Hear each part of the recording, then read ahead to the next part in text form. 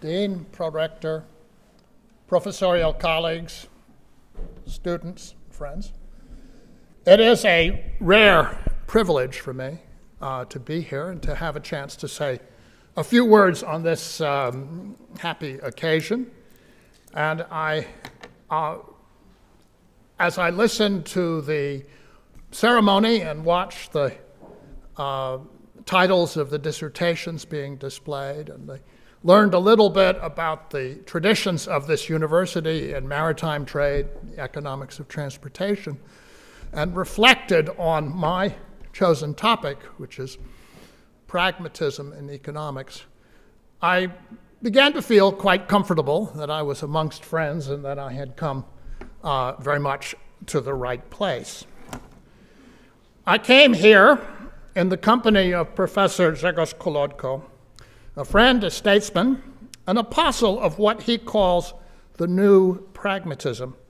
And since this is a perspective that we share, and one on which I was raised by my own father, also an economist, as you've just heard, and someone whose work was published in Poland 50, 40 years ago and widely read here, I thought I would devote my remarks today to this topic.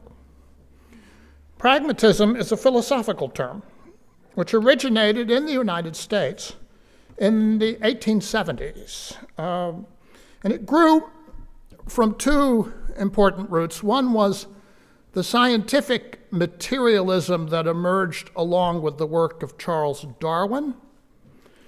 And the other, perhaps more important in the American context, was the victory of industrial power and military professionalism in the American Civil War in the 1860s. It was an age associated intellectually with such names as Charles Sanders Peirce, William James, later in the 20th century, John Dewey, an age that favored experiment and experience over ideology, doctrine, and faith.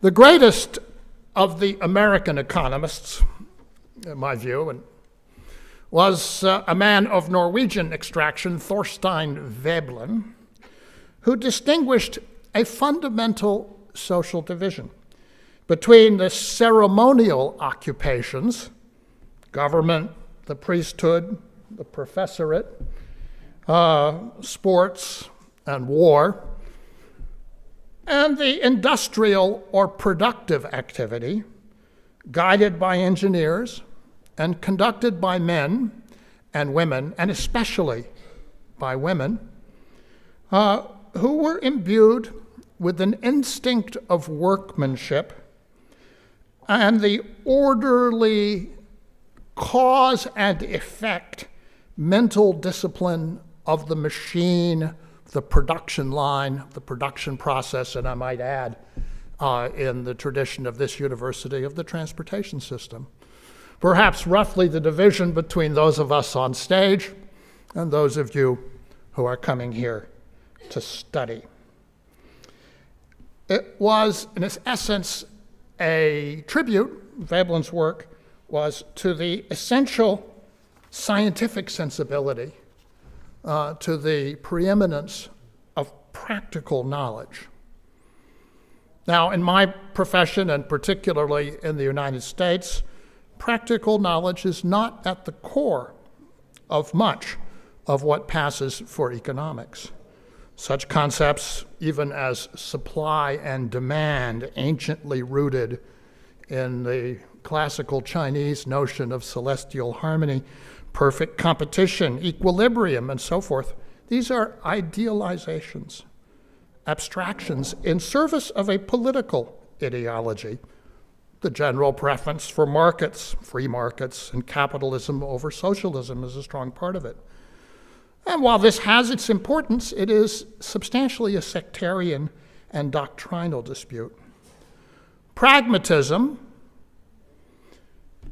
says instead that one should focus on problems and learn about how to solve them, work toward their solution in the world as it is. In the American experience, The quintessential pragmatist was, the pragmatic era was that of Franklin Roosevelt and of the New Deal, launched in 1933. It was also the starting point of my own father's career. He was born in 1908, which now seems like an awfully long time ago. But his career began in Washington in 1933. Roosevelt faced an ecological catastrophe, the Dust Bowl. The New Deal planted 1 billion trees across America.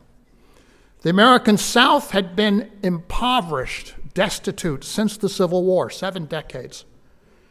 The New Deal brought electrification and industry to that region. 25% of American workers were unemployed in 1933. The New Deal brought them jobs, and in jobs programs and in public construction. Roads, 1 million kilometers were paved. Tunnels, bridges, dams, airfields, more than 1,000 of them. Schools in every rural location in America, courthouses, museums. Social insurance, Social Security, was invented to protect the elderly. The bankrupt banks were closed. Those that could be saved were reorganized. Depositors' deposits were insured for the first time. This new system was not capitalism, and it was not socialism. It was simply those things that seemed to work to deal with the problems that the country faced at the time. My father came to economics from a farm. He never studied a higher mathematics or foreign languages. And I think his interest in the classical economists did not emerge until substantially later in his life. He wrote his early work, actually for a local newspaper in Canada, on how to get tuberculosis out of the cows. He wrote, as a graduate student, on bees, apiculture, honeybees, the industry, and on budgets of local governments. And when he came to work for the government, his first assignments were on things like where to put the ammunition factories for the coming war. He was in Washington the weekend of Pearl Harbor, and he was the first to recognize the immediate consequence, which was the need to ban the sale of rubber tires in order to preserve that strategic resource as the Empire of Japan marched toward Malaya. For a year, he had control in a supposedly capitalist economy of every price and every wage in America. Made him very unpopular. I asked him where he found 17,000 people whom he hired to administer price control. He said, land grant colleges, places like this. He said, I hired all of the economics professors. He was also, in the post-war period, an essential architect of the return to self-government in Germany. And he was actually the first, maybe not the most influential, but the first to see the necessity and to propose what became the Marshall Plan. His study of the effects of strategic bombing in that war led him directly, decades later, into the leadership of the opposition to the American war in Vietnam as an exercise in destructive futility, a matter on which he advised Kennedy.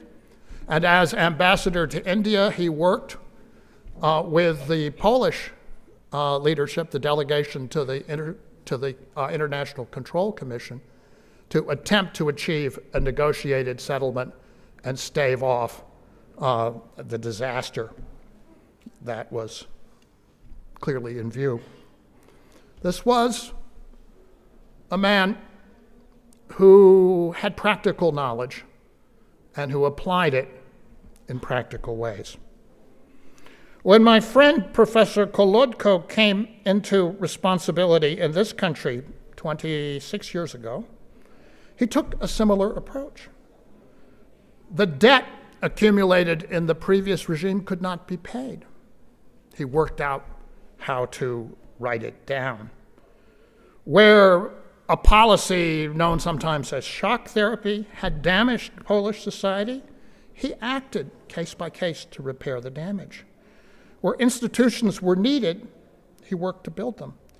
Where enduring pillars of culture needed support, he found ways to provide it. The Polish success, which has now endured for 3 decades as one of the remarkable stories of post-socialist Europe, owes a great deal, in my judgment, to the practical and pragmatic frame of mind exhibited by the leaders of Polish society at critical junctures in this period.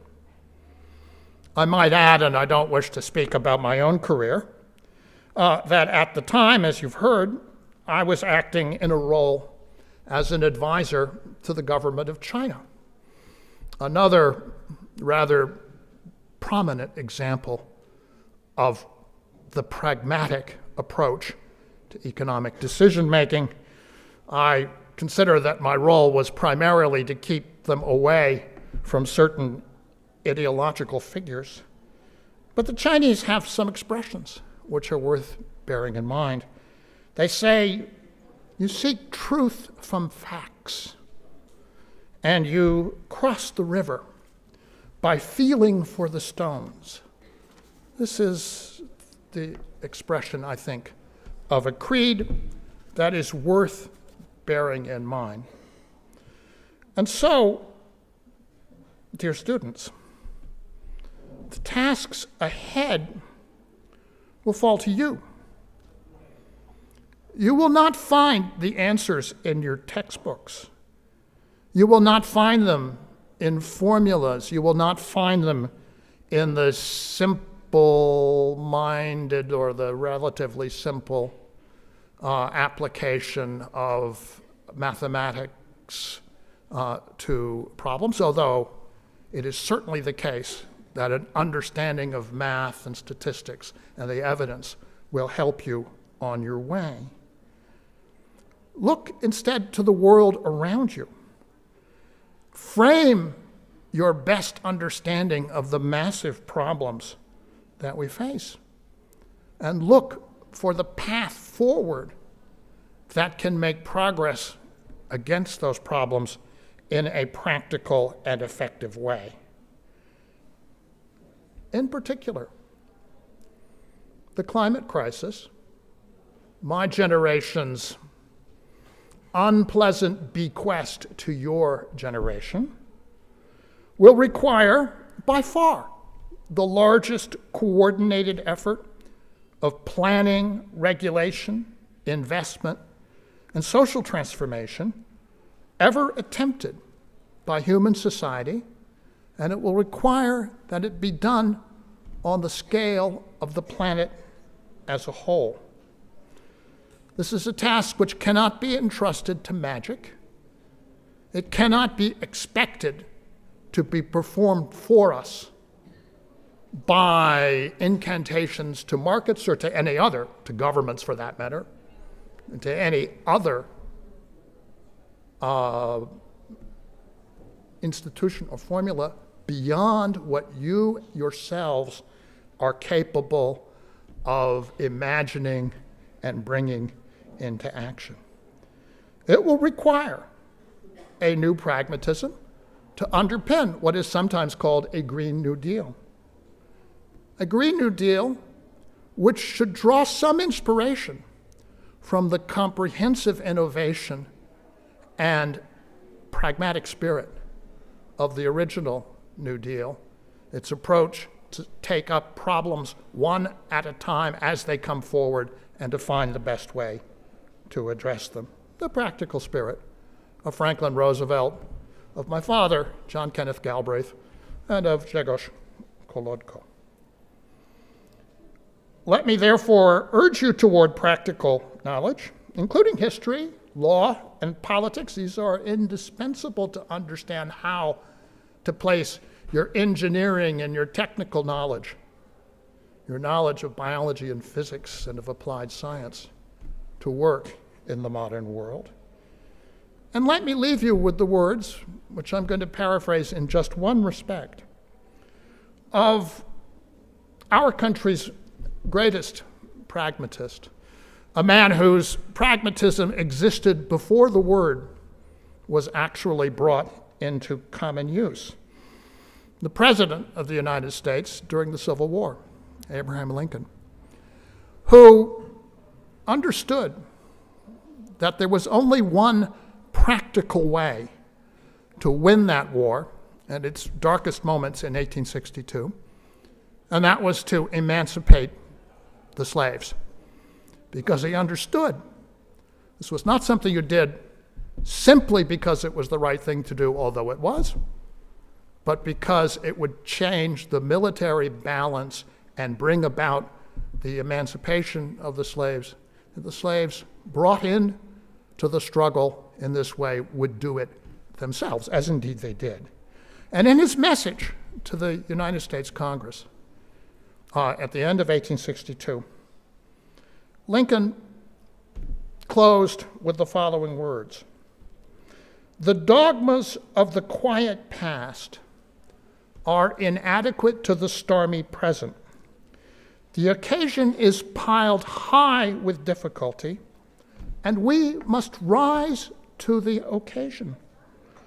As our case is new, we must think anew and act anew. We must disenthrall ourselves, and then we shall save our planet." I changed just one word. Lincoln said country. I say planet, because that's the task which your generation will have to undertake. And I'm very, again, pleased and honored to be here to welcome you to this university, where you will be, no doubt, assisted in the most capable way to acquire the knowledge, the skills, and the courage and the determination to make your contribution toward that goal. So thank you very much indeed.